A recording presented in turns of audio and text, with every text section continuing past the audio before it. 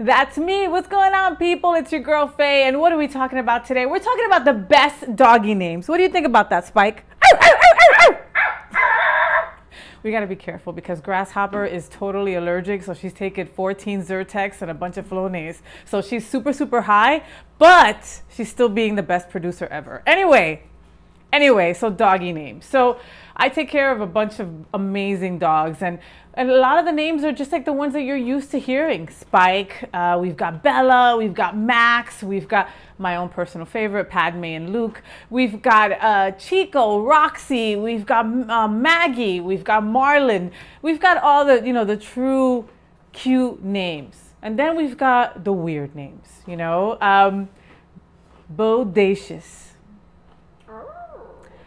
Grasshopper was telling me about a name of a friend of hers that named her dog D-O-G.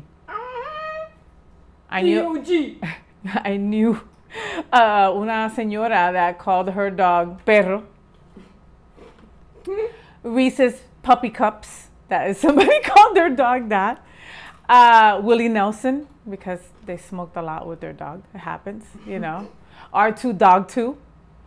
Instead of R2D2, Star Wars fans, I can see that happening. Hashtag, because, it's a hashtag. It is what it is. Tony Romo, that's a football player? Is that a football player? No. Or is that where they sell ribs? Oh, no, that's Tony Romo's. Okay. Sativa, that's another person that really loves their weed or smoking. Ernest Hemingway. Literature, somebody that loves their literature, so I can see that. Yeti. Okay, not really sure why you wouldn't want to name your doggy that. Tater Tot. Pumpkin Pie, that's somebody that loves their Thanksgiving, pumpkin pies. I know somebody that called their doggy Crippy. Again, a lot of weed references, right, Grasshopper? What the heck is up with that, I don't know. Do you know, Spike?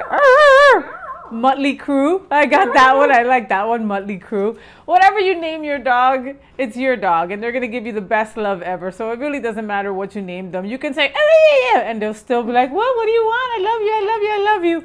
Dogs are all about unconditional love. So you name it, whatever comes out of your heart, true and true, it'll be the perfect name for them. And if you rescue a dog, which I hope you do, and it came with a name, don't feel bad and don't feel like you have to keep that name. If you want to find the perfect name for them, a new name for their new chapter in their life with their forever home with you, then you do that, because that's how you get that bond between you and your pup.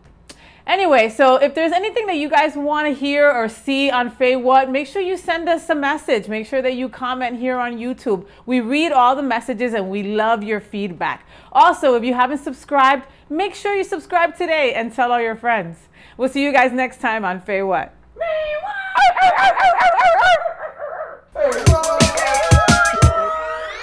Hey, if you haven't subscribed to our channel, what are you waiting for? Just touch that button right now. You do not want to miss a single episode of FayWhat, because you never know what we're going to be talking about. FayWhat!